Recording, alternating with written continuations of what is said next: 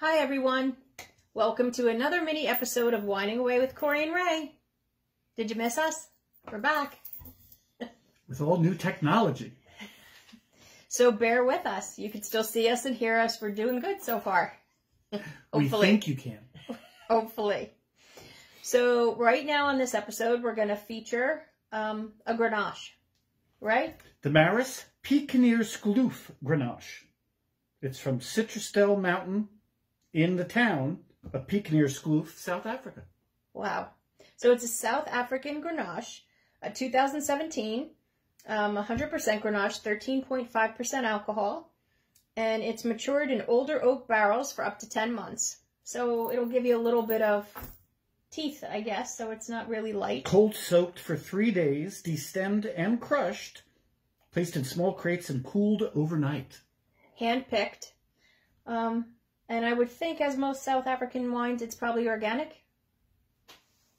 Well, this one says contains sulfites. Oh, wow. So see, you have to read, you have to check.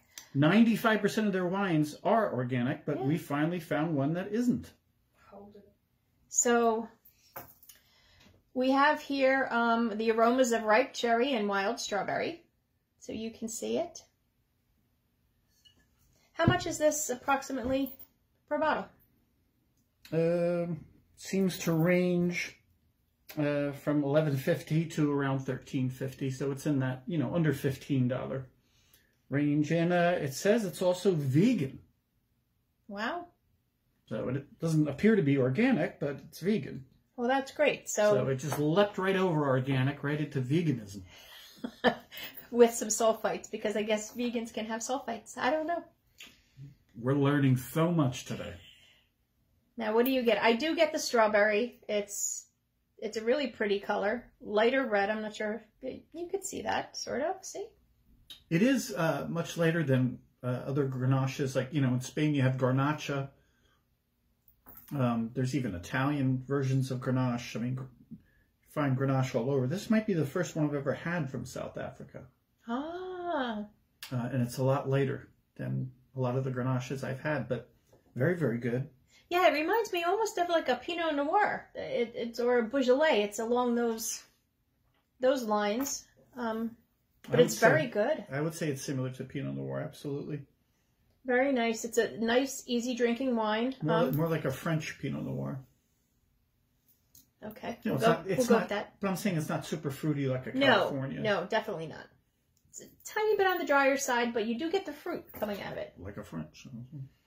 Well, it's probably the oak barrels that it's been aged in that gives it that Frenchiness. So what do you think? Cheers? Yes, people should run out. I mean, how hard do you think this is to find? Like I said, I've never seen it before. Where did we get this one again? Canopy Wines. Okay. You have the contact from the South African, what's his name? Brandon and Ray, the South African Canopy Wine people, big distributors. He dropped off a lot of wines for us to try, and this is one that we never had, that we enjoyed a lot, and that we can probably direct you to or get you. So if you are interested and want to find it and can't find it on Vivino or, Wine Searcher or something like that, send us a message, let us know, and we will help make sure that you get it so you can try it. Like we always do. And always remember. Oh, good wine. Good friends. Great life. life. Piquenier Skloof.